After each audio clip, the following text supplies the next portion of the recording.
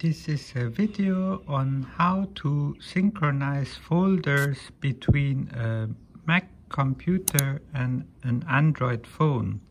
For this to work, you first need to install syncthing on both devices. For MacBook, syncthing has an application called syncthing for Mac OS, which you will have to install first, and then on the Android you can go to the Google Store and look for syncthing and install the Android app. Once you have both applications installed, you can launch the app by going to your application folder on your Mac and double clicking on syncthing, or you can just open your browser and enter the address 127.0.0.1 in your browser, and it will open the settings for the syncthing application. Once it's launched, you can launch also the one on your Android device.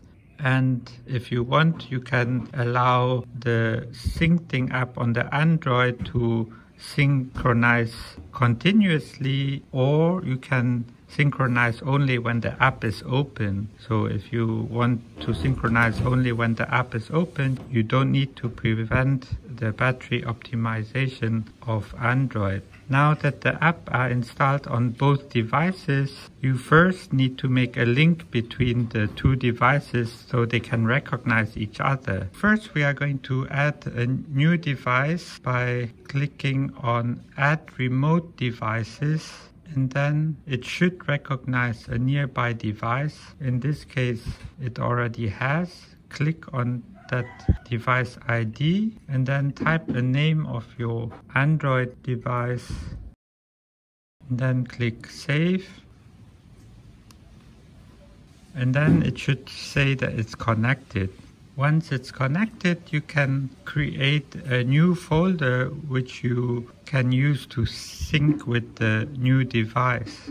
By default, there's already a folder set up for syncing. You just have to add it to the share.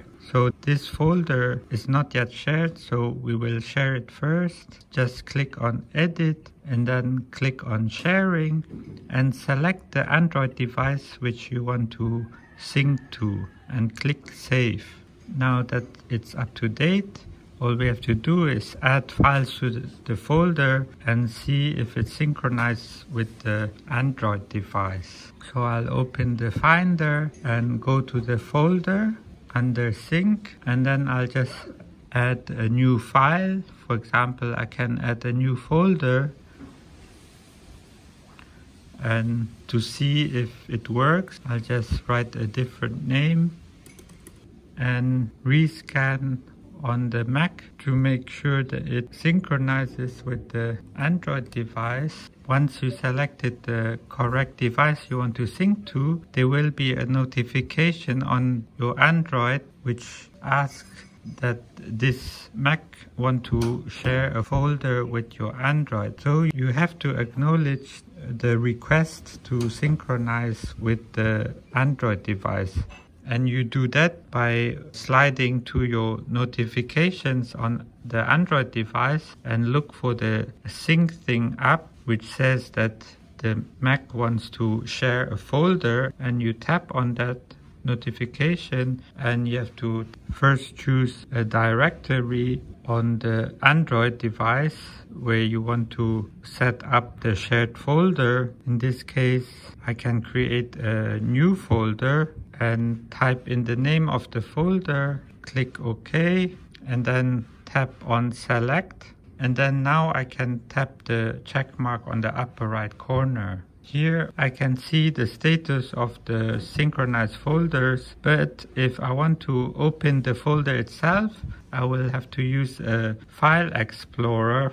In this case, I'll use the Samsung File Explorer, which is called My Files.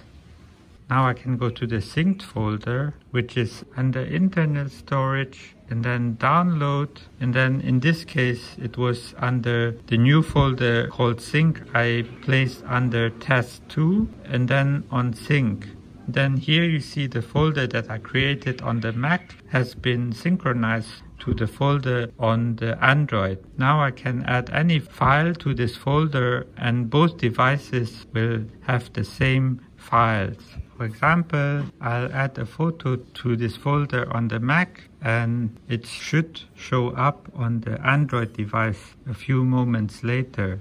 So now I pasted a picture on the Mac in the sync folder and it should be synced to the Android, and as we can see it already appeared in the Android folder. And it also works vice versa. You will also be able to synchronize files which you put on the Android so that they will also be copied automatically to the Mac.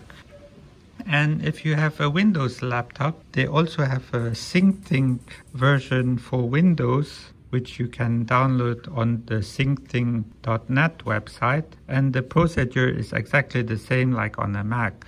Thanks for joining. Hope you enjoyed the video. Stay safe and see you in the next one.